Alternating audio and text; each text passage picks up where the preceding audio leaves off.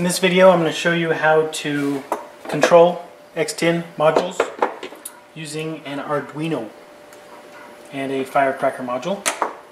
And then later I'm going to show you controlling the Arduino with Modbus using an HMI.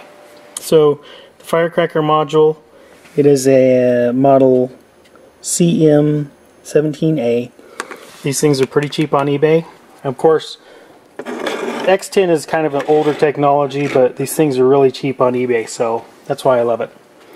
It was meant to run out of a serial port on your computer. Computers don't even have serial ports nowadays. But anyway, this uses RF to talk to one of those modules, and it in turn will use the signals over the power lines to turn stuff on and off. I found a cool Arduino library that can control this guy, and it uses ground on pin 5. Pin 2 of the Arduino is pin 7, and then pin 3 is pin 4. There's a demo program running right now, and it's pretty simple. You can see it's using the library pins 2 and 3, and it's gonna give it a command on, dim dim dim, bright bright bright, off, and then it'll wait for 8 seconds. The only thing I did have to modify is in firecracker.cpp, this said wiring.h. That's the older library. I guess now in Arduino 1.0 or whatever, it's wiring_private.h. So I had to change that, throw that in there. The other thing I had to change was, this is house A, this is module 3, which happens to be what these lights are. We'll wait for it to start. Okay, so on, dim, then it'll brighten, then off. Pretty slick. So that's pretty slick. The library works very well. However, what I really want to do is be able to remote control my lights.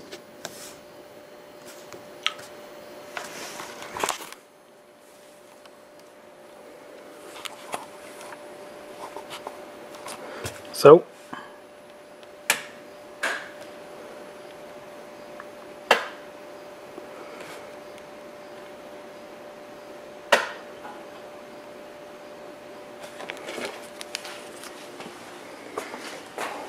you can do it.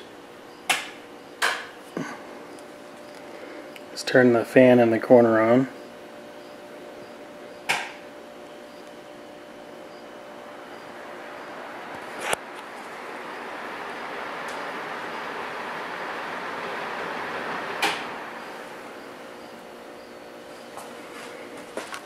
So what I did is I merged the Firecracker code in with a Modbus library, and then I'm sending Modbus commands to write to them.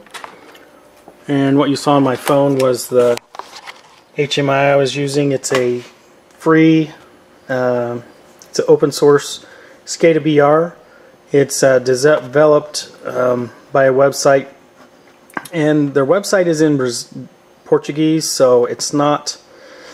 It can be a little intimidating at first, but I have some videos up on how to install Mango.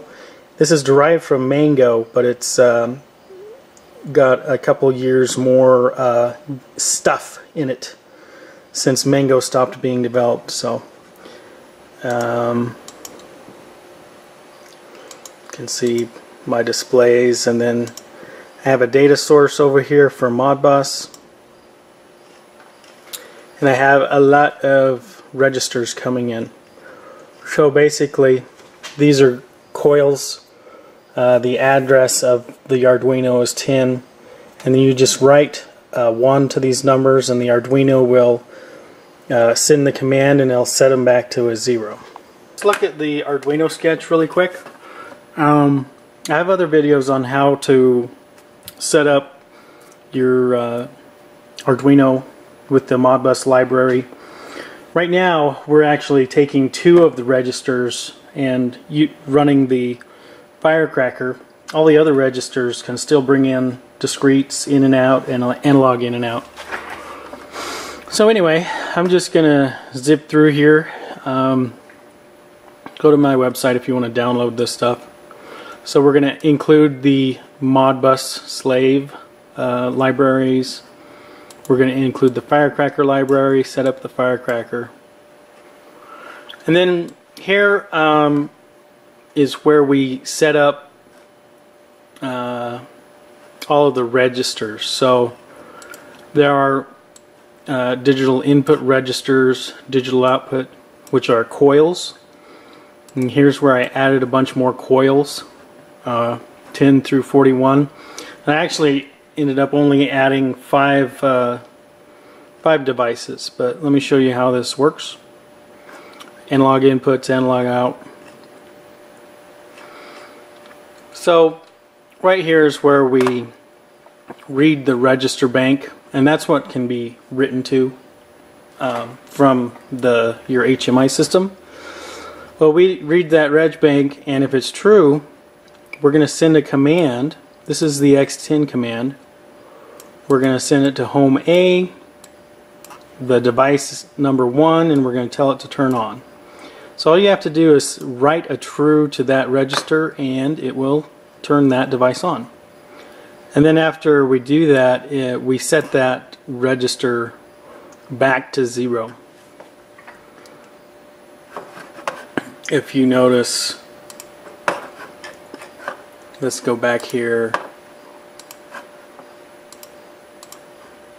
Whenever we write, it'll take a second, and then it gets turned back off by the Arduino.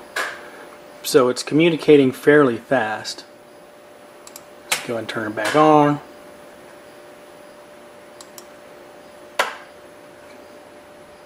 So I think that's it for this video. I've got so many things to do with my home automation system that I think I'm going to start banging out quicker videos.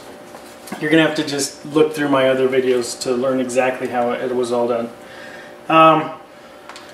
If you want to know how to install ScadaBR, I'm going to do a video on that. Right now though, you can check out the Mango installation videos. They're almost the same thing.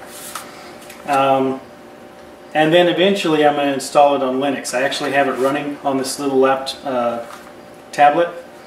The nice thing about that is this is a low power, can't hear the fan. I think it's something I could just leave running as my server, and it's not just going to be heating up the room.